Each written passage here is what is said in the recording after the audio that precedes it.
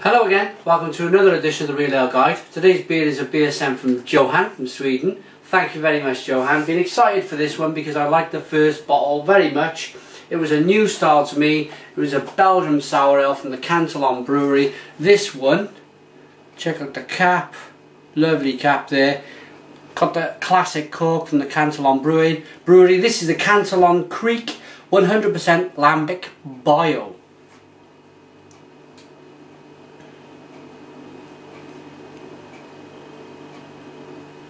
There you are, just focus there.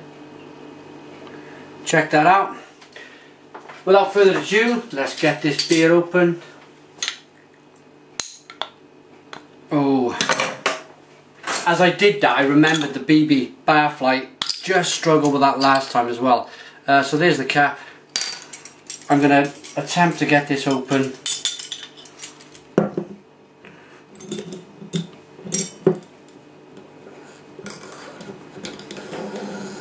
Right, excuse me. Right, I'm going to do that now up high because I like to. It's a visual thing. You're watching because it's a visual thing. It's not because you want to read anything or find out how to get a cap off or a cork out of a beer. You want to see me struggling, don't you? I'm just going to put it over here then and do the rest. Right. Okay. Ooh! Wow! What a pop on there! Look at the smoke. Glass. Could do with glass. Okay, I have got a glass. Just left it out of the picture there. Using a nice flute type glass.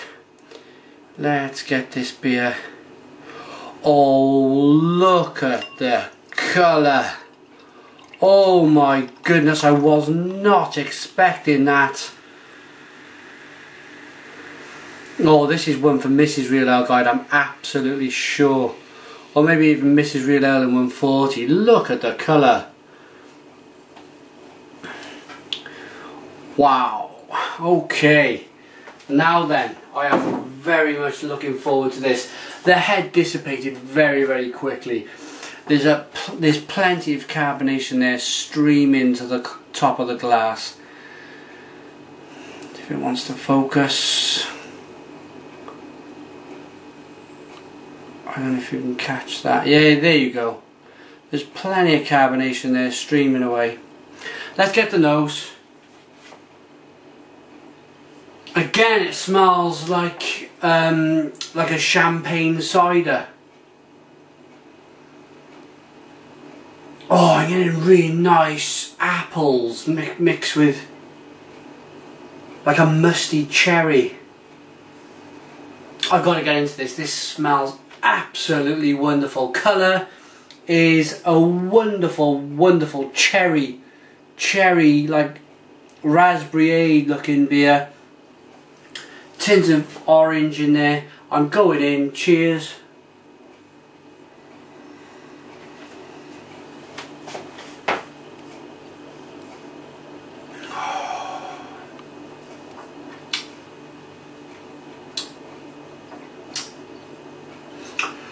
Ooh, what a lovely, oh. And just as I was about to speak, the flavour was still maturing in my mouth, and right at the end, it's a very dry feeling I'm getting on my mouth right now. It's extremely dry. I'm not sure if that's the water content or the yeast.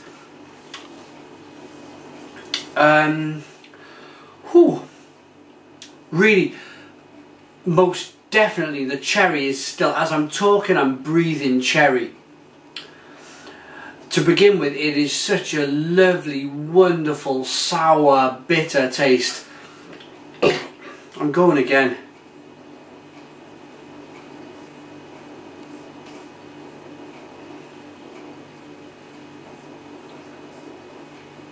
Oh yeah. Well, that is very, very.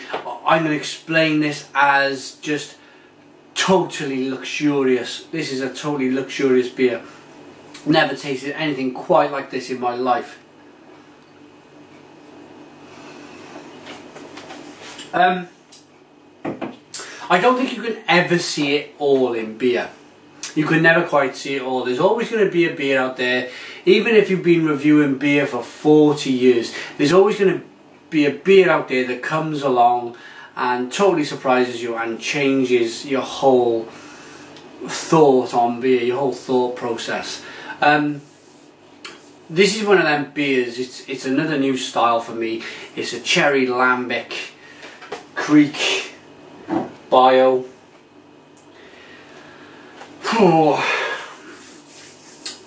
It's wonderful. But what I'm trying to say is that as a beer reviewer, you have to stay humble. I think Johan knows where I'm coming from here. You have to stay humble. You can't review beer and be, yeah, I've done it all, I've said it all, because it just becomes boring. I'm sure Michael Jackson, the great late Michael Jackson, will, if he was still alive today, agree with me that he will always get a beer every now and again that just comes along and is totally different from whatever he's tasted. And he probably did review beer for 30-40 years. So this is one of these beers which is brand new to me in the style. I think it's absolutely wonderful.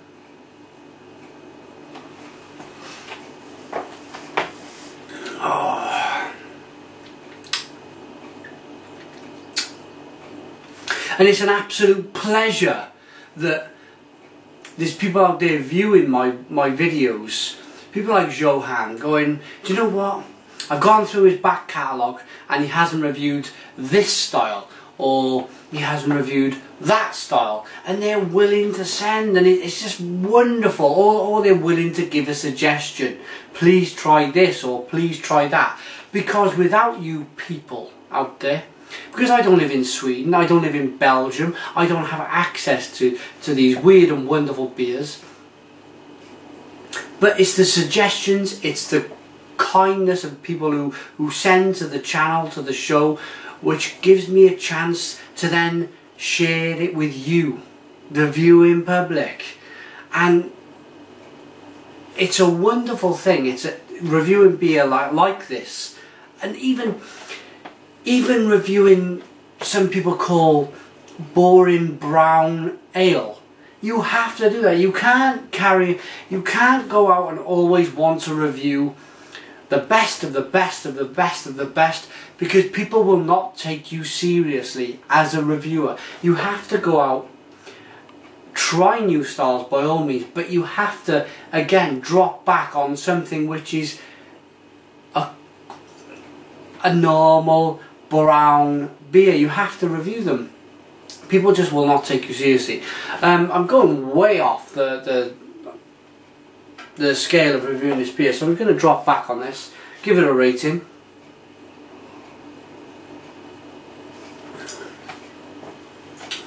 It's extremely dry, it's extremely bitter, it's extremely sour.